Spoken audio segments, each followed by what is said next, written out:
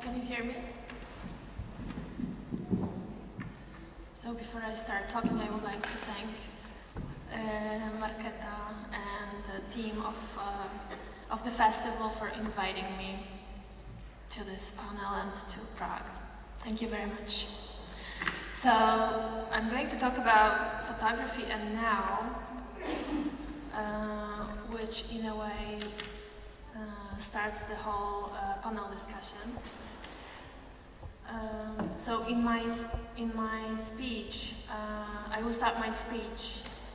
In what way does photography, whose surface seems to reflect everyday reality, open up into other, more illusory worlds? In this lecture, we shall consider two assumptions referred to in the topic of this panel discussion. And the assumptions are as follows. First, that photography does indeed reflect everyday reality. And second, that everyday reality is not as illusory as other worlds. Verification of these assumptions may prove crucial for providing an answer to the main question of the panel. We begin with the second assumption, emphasizing that photography, thanks to its references to reality, participates in the current debate about what reality is. Nowadays, the status of reality is uncertain, as is the distinction between the real and the illusory. Photography itself has contributed to the state of affairs. Remaining within the analysis of the second assumption, we now turn our attention to the phenomenon of time, in which the problematic nature of everyday reality is clearly revealed. Saint Augustine commented on this problem, stating that he understood what time was when nobody asked him about it, but could not give an answer when asked. Since Saint Augustine, the paradoxical nature of time has lost nothing of its problematic character. The relationship of photography to time fits into its paradoxical nature. This can be described as follows. Because the past no longer exists and the future does not exist yet, there is only now. The now, however, is not perceptible, as it eludes us in a leap from not yet to no more. Photography is an attempt to capture the now in its sleep, which, as many thinkers have emphasized, is only possible at the cost of killing the now.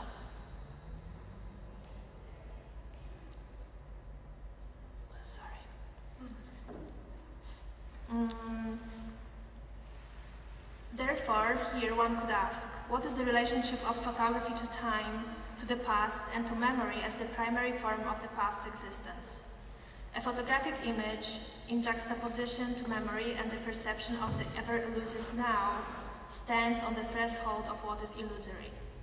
The past as a memory is alive in the sense that it keeps transforming itself and assuming new shapes, never quite reaching a solid state. This is even more so in the case of our perception of reality in all its aspects.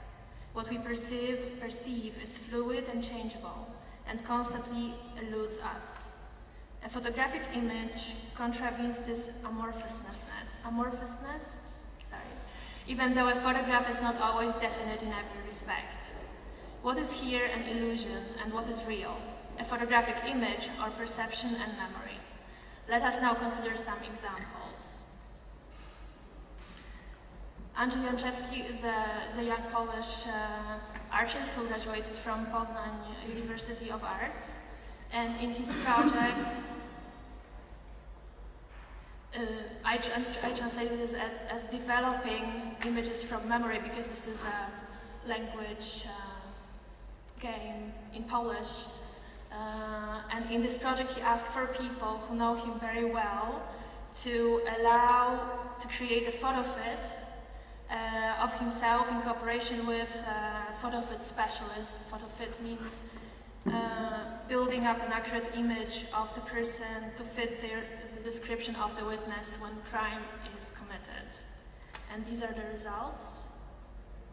So this one was created by the artist's niece, his girlfriend, his mother, his friend, and he himself.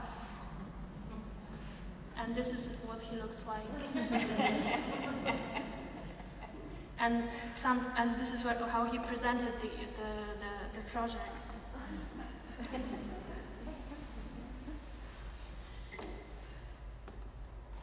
The next artist I'm going to show the work of is Zygmunt Rydka, and this is a very well-known Polish photographer who for quite a long time has been creating a series called Momentary Objects.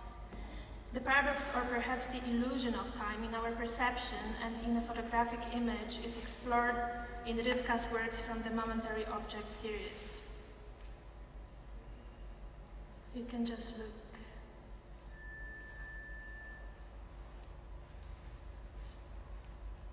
So here in the first slides you can see the way he works.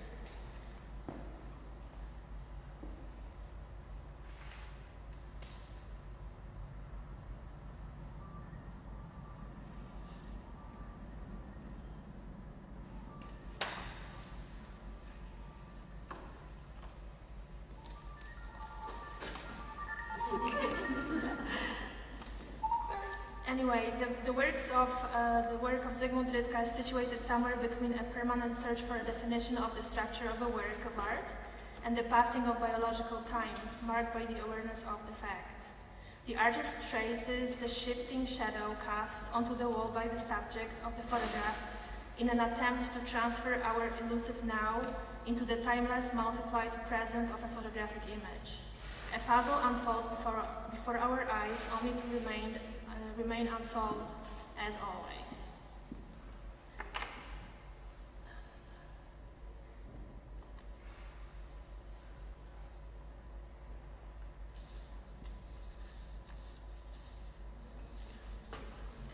An unexpected solution is offered by experiments in extra-long exposures associated with the name of the German photographer Michael Wessely, and by the solarographics technique widely propagated by the Polish artists Sławomir Decyk and Paweł Kula, and by Diego Lopez Calvin from Madrid.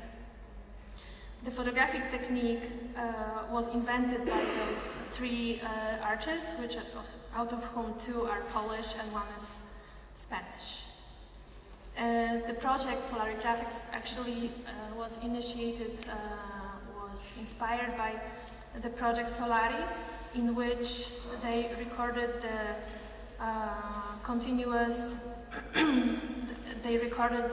the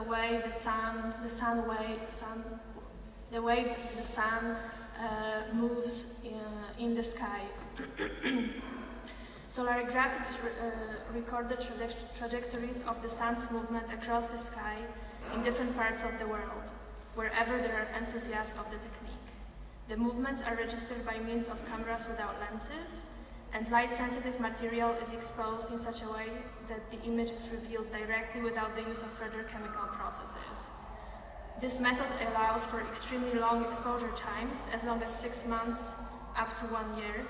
Using the technique, Decyk, Kula and Calvin have carried out their joint project called Solaris. This is what Paweł Kula writes about it. What would we see if our perceptual apparatus ran slower, if our film speed would require a week, a month, or a year to register an image? The shoe black and his client, accidentally captured by Daguerre, are standing on the Paris Boulevard, surrounded by a crowd of indistinguishable figures, blurred due to many minutes of exposure. If a blink of an eye lasts a month, the Earth's surface begins to pulsate. People dissolve in the fog of vibrating beings. The day merges with the night, and the sky is traversed by the shimmering arc of the wandering sun. Perhaps this is how stones see the world. This is by the first Polish artist, Decyk. And you can see the length of the exposure.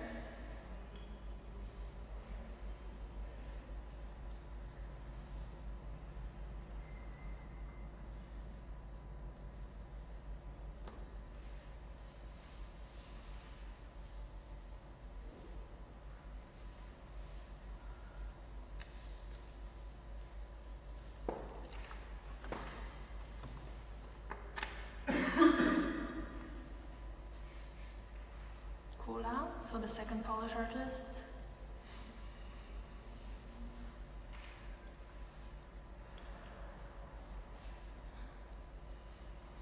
And Diego Lopez, the Spanish one. Each day the sun rises and sets at a different point on the horizon. The motionless camera obscura record this process as a unique hieroglyph. Depending on the design and the location of the device, one can record overlapping cycles, weather changes, wind force, the movement of the Earth along its heliocentric orbit. The sun is an aperture through which flows the brightest light. One can try to photograph things that are difficult to imagine. Majak employs even longer exposure times. Using large format cameras 4x5, he captures the light from his objects up to 3 years in monochrome or color.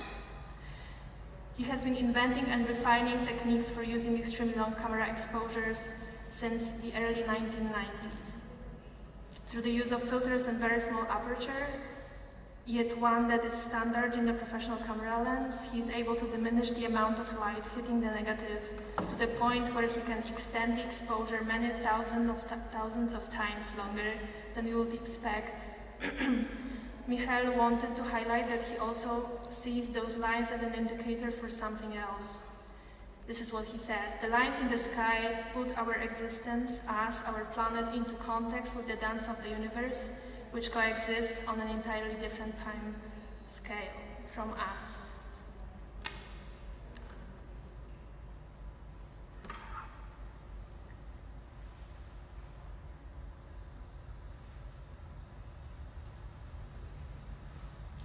With up to 2-year-long exposures, he documented the construction being done at Potsdamer Platz in Berlin between 1997 and 1999. The project was commissioned by Daimler Chrysler. The images taken from 5 different camera positions and transformed the chronological sequences of the construction activity into one simultaneous action.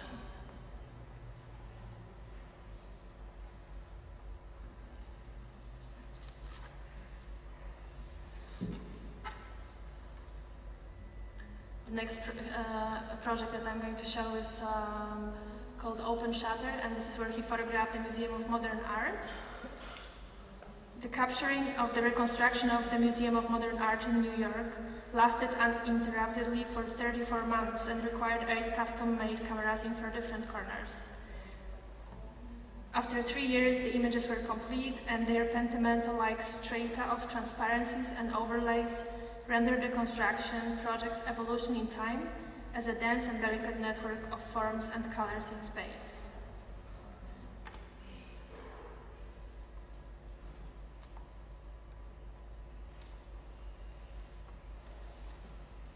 And at this point, the history of photography has paradoxically come a full circle, returning in a sense to its very origins, when it had to contend with long exposures by necessity. In the resulting photographs, the bustling streets of Paris looked quite deserted.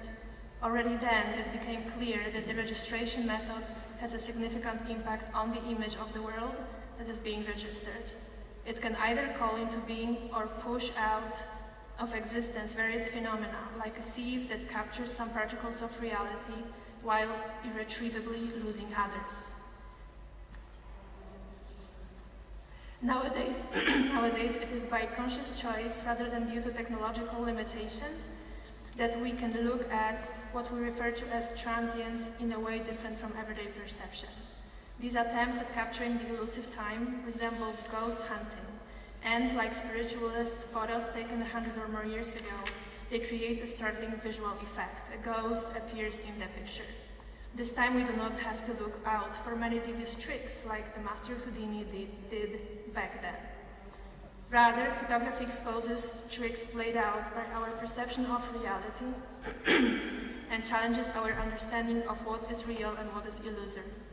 The works in question reveal to us a look at reality sub specie aeternitatis, of which Plato and St. Augustine dreamed. For them, only the immutable is truly real. Ever since ancient Greece, cognition has been identified with the sense of sight. In other words, what we can see is real.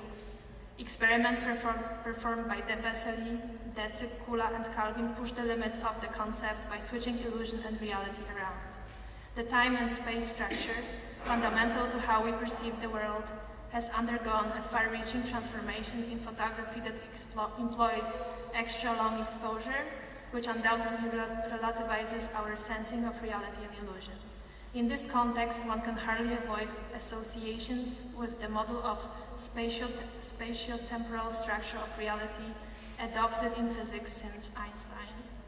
The integration of the temporal dimension into the three-dimensional space of classical physics could not be illustrated better than in the images we're discussing here. Irrespective of all this, one has to admit that these experiments result in images that strongly appeal to imagination and have a great symbolic and rhetorical potential. This leads us directly to the second question posed at the beginning of this discussion, namely, to what extent does photography actually refract everyday reality? Ever since the invention of photography, the issue of its referentiality has been a subject of intense debate, and so far no definite answers have been given. As we know, Baudrillard announced the death of all references also in the medium of photography. Even if we decide that this declaration is premature and that the referentiality of photography remains unchallenged, the reference does not necessarily relate to what we call everyday reality. Photography is suspended between the real reference and the ideal reference, between a concrete object that we could point at and designate using a proper name and a culturally conditioned meaning, an ideal object that is inevitably involved in any, even the most mundane perception. Therefore, we always see a lot more than we actually see. This surplus of meaning turns the photographic image into a sensory hallucination that not so much replaces the faithful reflection of reality as coexists with it. Of course, faithful reflection of reality is not without problems of its own. In his essay titled Walker Evans, America, a Documentary Invention, Alan Trachtenberg states, by contrast and differentiation, the opening pictures insist that the camera is an instrument of construction, not mere transcription, that it plays a role in the making of the world it depicts as image. Significantly, the remarks were made in the context of works that are usually considered the paradigm of documentary photography. This would mean that a certain admixture of illusion belongs to the very nature of the photographic medium. It turns out that the medium is paradoxical in its functioning. It is suspended between two poles. Following Trachtenberg, we can refer to them as the transcription pole and the construction creation pole. It balances between the two poles, now getting closer to one, now to the other, but never quite reaching either of them. A camera that constructs the world through images leads us straight to the semiotic dimension of photography, to the photography as a sign. According to the classical typology of signs developed by Charles Pierce, a sign can be a trace, index, an image, icon, or a symbol. The first class of signs presupposes a direct physical link between the sign and its referent. This imparts especially authenticity and realism to an object, in our case, an object of photography. The pursuit of this authentic immediacy brought about an entire trend in the photography that seeks to bypass the role of the camera and to limit the artist's interference with the final shape of a photographic work. The trend can be exemplified with the photographs and so-called tactile paintings by André Bazin, who is a late Polish artist, sculptor, and architect. His work was grounded in the rich European tradition of this type of artistic expression. For example, pre-war avant-garde artists like Molinai, photograms, or Karol Hiller's heliographs. Pawłowski became famous for his work based on photographic techniques, but produced without the use of a camera. In the photograms from the Prolegomena series, The chemicals were applied directly to the emulsion. The photographic pieces that he created were called the tactile paintings, and the term was divided by Jan Trzupka, a Polish arts critic. The artist dipped his hands in developer and then used them to paint on photographic paper in daylight. The next series that used a similar technique is hallucinations, or traces of gesture. The results were interesting in color effects, and these are just the traces of his hands, chest, back. And later on, he also applied ink to the prints.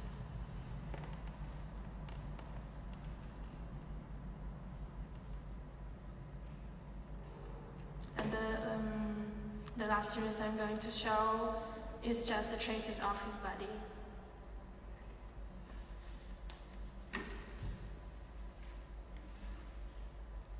And the dedication. So